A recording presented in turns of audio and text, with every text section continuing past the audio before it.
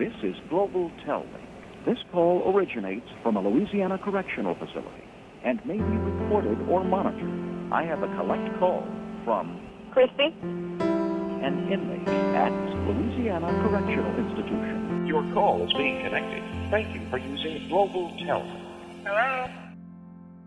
Some people say 20 years would have been a life sentence for Christi.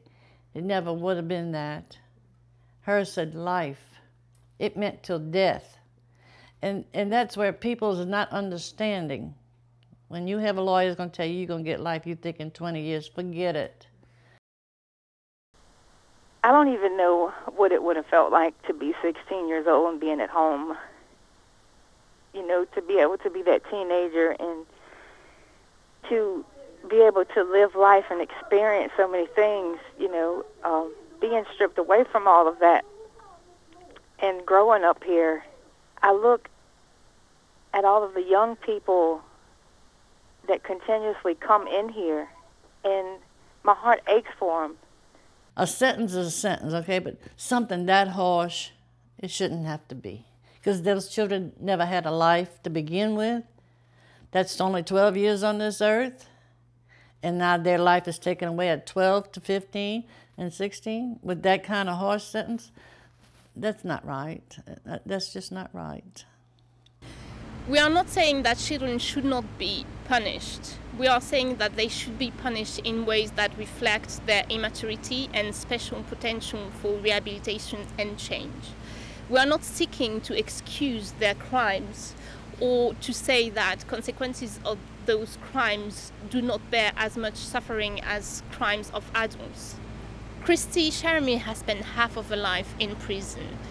She has now a chance to change this. She has submitted an application of executive clemency with the Louisiana Board of Pardons, and Amnesty International is calling on the Louisiana governor to grant clemency to Christi Cheramie and to reduce her sentence in line with international human rights standards.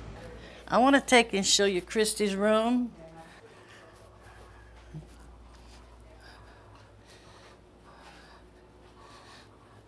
This is her bedroom. This was her grandfather here, and she stayed there.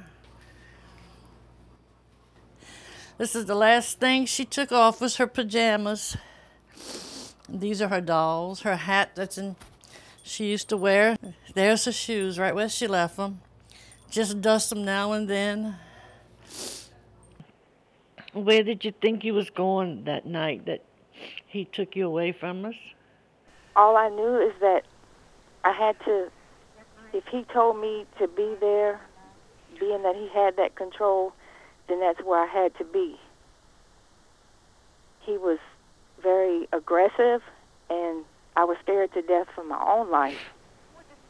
Would I ever allow somebody to do that to me again? No. Would I ever allow somebody to have that control over my mind again? Honey, I know. No. And if I had to do it all over again, I would have given my own life for hers. I could just see her laying there on those pillows in her little bed. And we talking across each other at night, telling stories about what on the day. That's the last I saw her at home. Christi Cheramie is one of the 3 individuals featured in our report. This report aims to remind the USA that it is the only country in the world with Somalia which has not ratified the Convention on the Rights of the Child. Today, 193 countries have ratified this convention. It is long past time for the USA to ratify the convention. With this report, we aim to urge President Obama to work with his administration and the Senate to ratify the convention as soon as possible. It's a possibility that things won't go as I wish and pray for them to go. And it's a possibility that I will have to die here.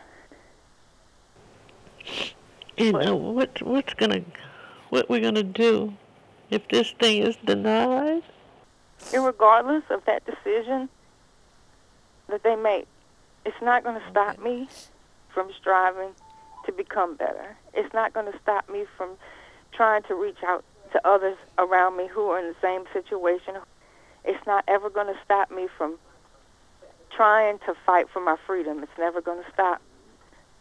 But I would just like for them to look at the individual and see who I am today and not judge me by what I was, and not look at the little girl, but see the woman that I've become. I hear you.